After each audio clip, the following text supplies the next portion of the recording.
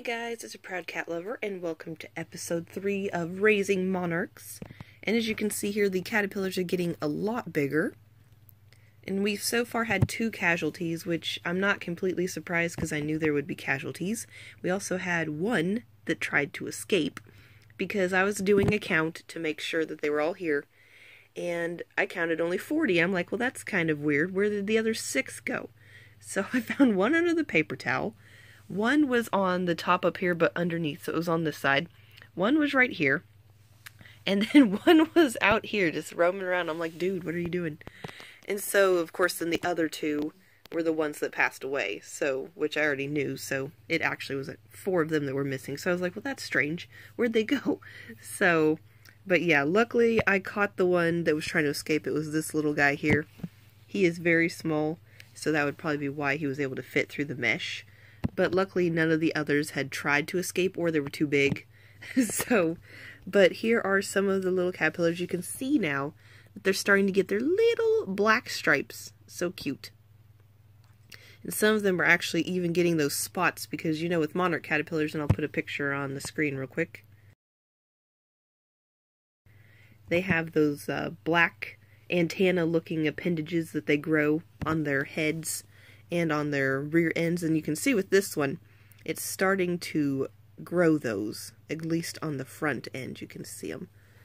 But yeah, so they're doing good. I'm going to be getting some fresh leaves from my milkweed outside, because I'm getting ready to go outside and water. But I wanted to show you guys all the little caterpillars, because they're getting big. So I'll pick up, make sure there's no caterpillars I'm getting ready to squish or anything. Pick up this leaf to show you some of the little guys up close.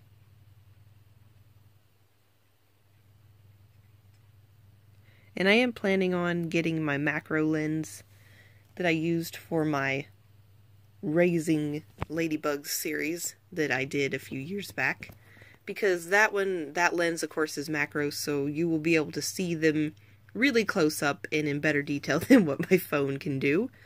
So I have the day off, so I'm planning on doing a lot of stuff today, and hopefully videoing these guys is going to be one of the things I'll be able to fit into my agenda. But yeah. Anyway guys, I hope you enjoyed this little update, getting to see them get a little bit bigger.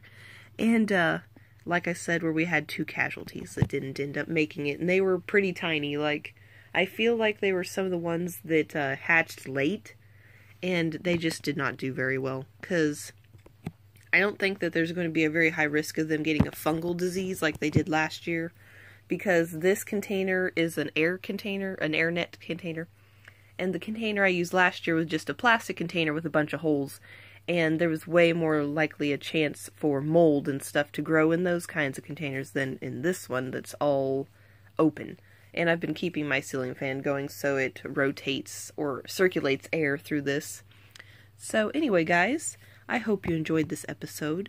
Thank you for watching, and have a good rest of your day.